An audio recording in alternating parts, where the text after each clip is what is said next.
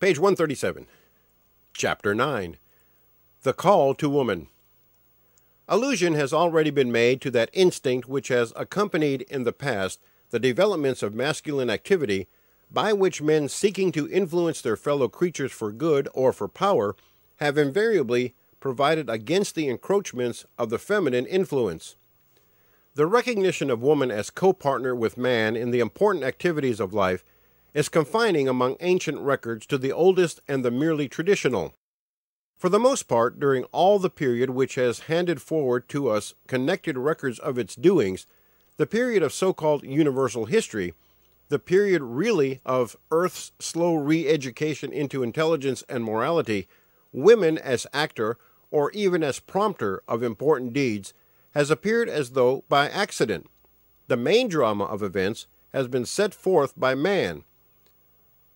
When the more general rule of woman's incapacity for powerful work did not account for this, man's tendency to restrict her capabilities accounted for it fully, and man in those times past was wiser. His instinct of self-preservation was truer than he knew. After the severance of the inter-involved forms of the perfect human being had become effected, and after slow processes of change had led these halves in course of generations so far away from their true condition that they had learnt to gather upon themselves during Earth life-separate systems of atomic coverings, like the animals who have sex, the difference between the new and the first state of things was more terrible for the feminine than for the masculine part of the human duality. Man, it is true, in his more superficial parts, suffered such alteration that there grew within him the void out of which the impulsive Sympneumata was withdrawn, and that there grew upon him the prison of his flesh. But women, in order to enter her flesh prison, had first to be torn out of the coverings of herself, out of the envelope of the Sympneumata's outer form, and to be exposed, in the helplessness of a hidden thing discovered, to the rough process of an unnatural recovering.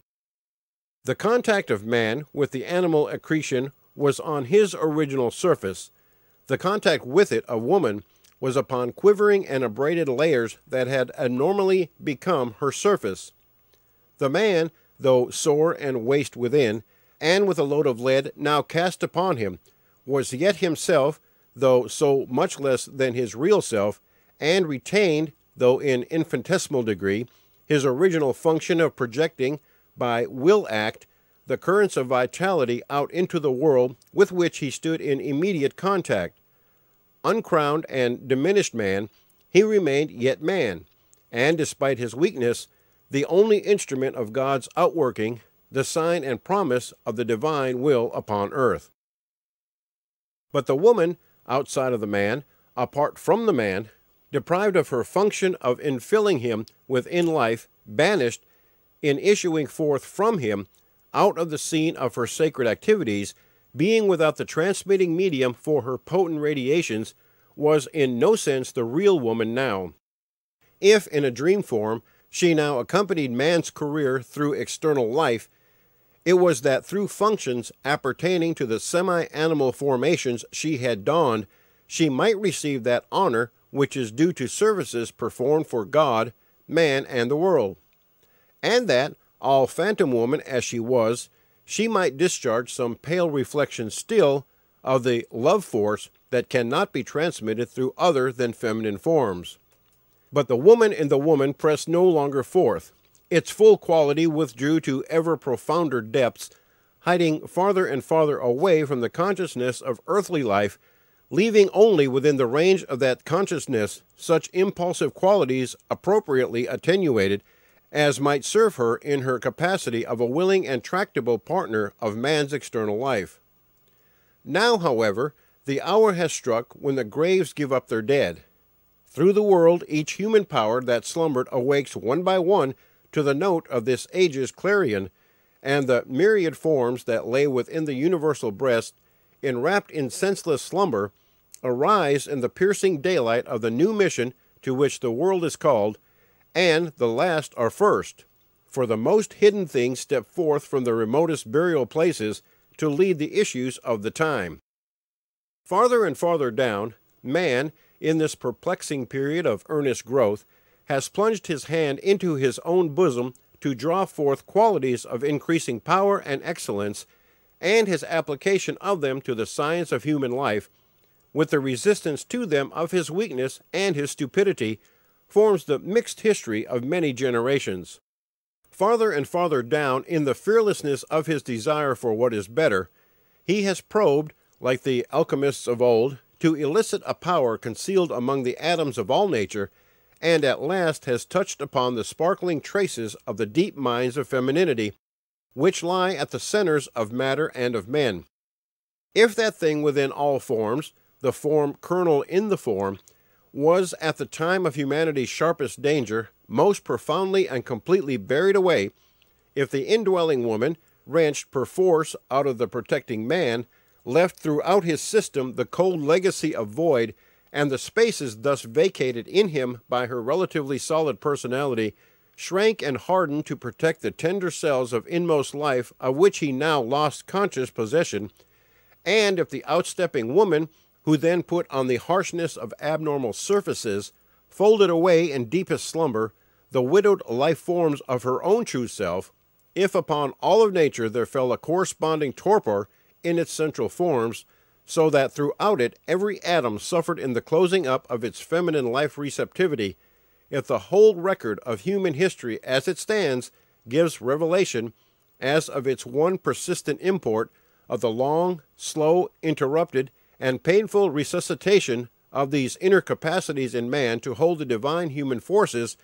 if in this weary and unended reconstruction of him into his true states,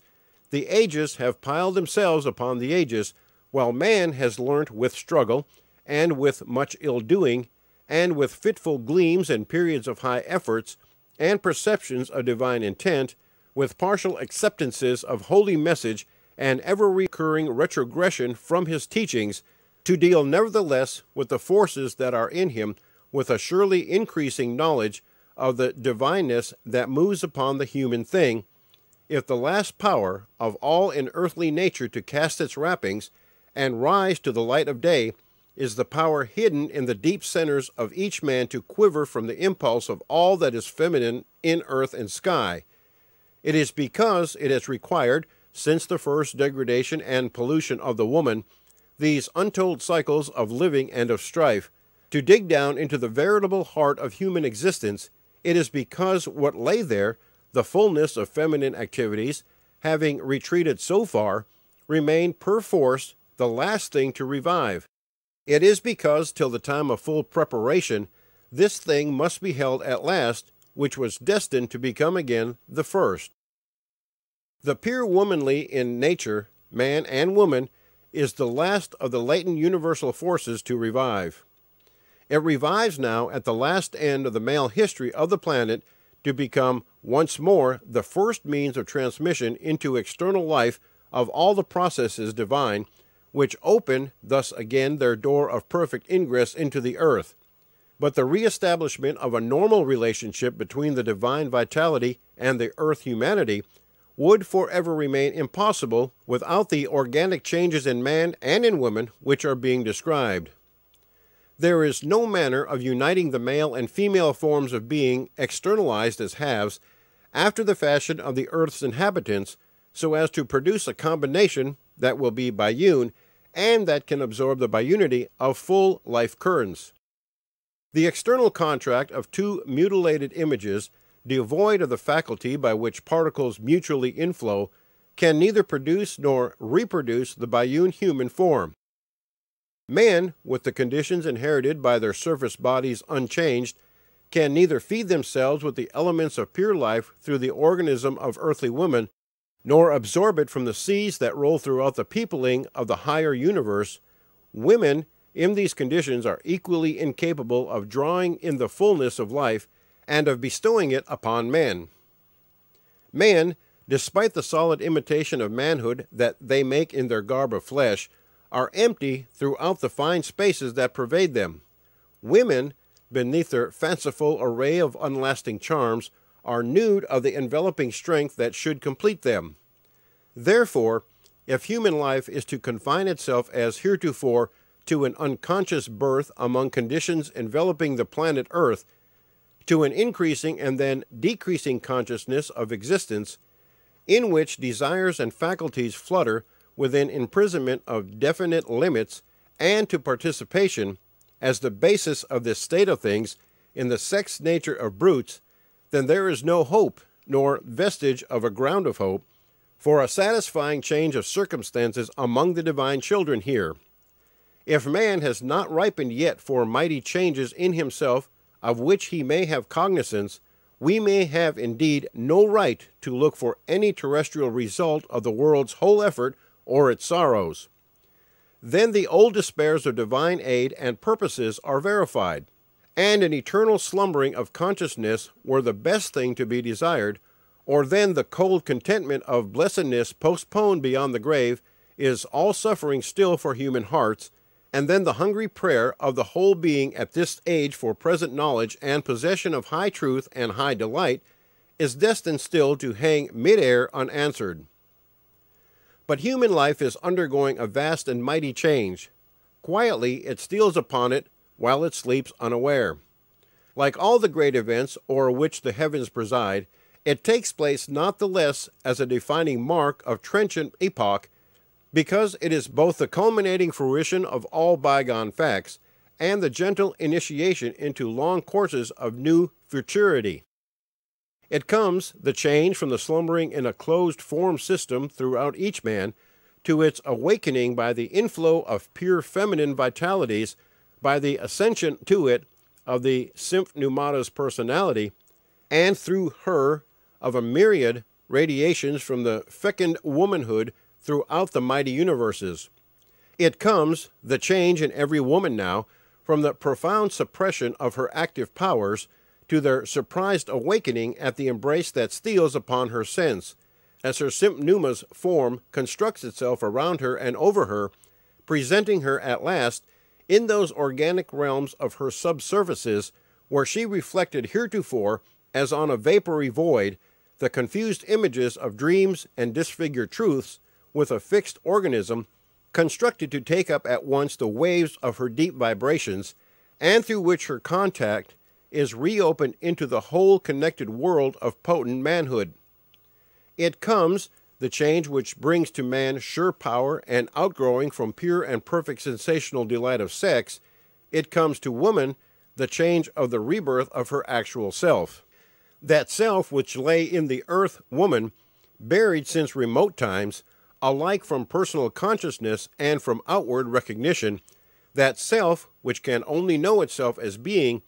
when it is open to absorb the full potencies of the divine by unity, and to pass them forth to men.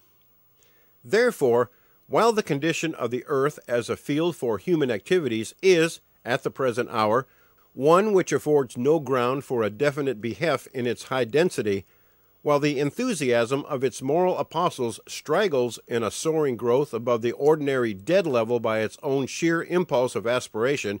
and waves about the atmosphere of thought, deprived of any solid prop of perfect reason, while at last not only those preponderating masses of the human family to whom the profound mercy permits a condition of half-sentient torpor, but even the large majority of fine minds, the bone and sinew of all progress in surface things, alike are victims of the opiate of acceptance of present resources as the final ones, while for the most part the sciences, the proud and pure, live but to demonstrate that they have reached their apex, and will construct no longer, because they have assimilated to their full capacity the whole reflection of nature, and while the mighty pyramid that they have gifted to the hearts of men professes thus to represent the sum and fullness of all that has been thought and felt and understood by manhood of the past, and also to be the sign of all that can be thought or felt or understood by manhood of the future, and while the spreading life of human beings extends itself as regards the many, for all this not the less in sorrow and filth and strife and dumb stupidity, which purer life rays from the few are impotent to dissipate, while, in a word, the world of human life feels itself coming to its end, and feeds at last upon the vitals of its past experiences for want of fresher food, there steals into this older world in every unit of its fainting forms anew a world of intenser experiences, of unsuspected faculties, of vivid sensations, of fresh physical insight amid the fine forms and spaces of all nature, of knowledge sure, because sensational experimental, of the action throughout this old decaying plant of the vast forces that play upon it from the mighty universe. But the consciousness of man that he enters these new conditions, the opening, in fact, of the dormant inner consciousnesses of man's atomic centers, is effected solely by virtue of his organic reception of the Sympneuma's organism within his own,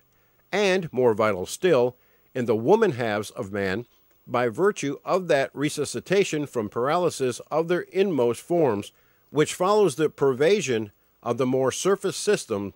by the male Sympneuma. For through these inmost forms alone in womankind can approach the biune fertilization of renewed humanity.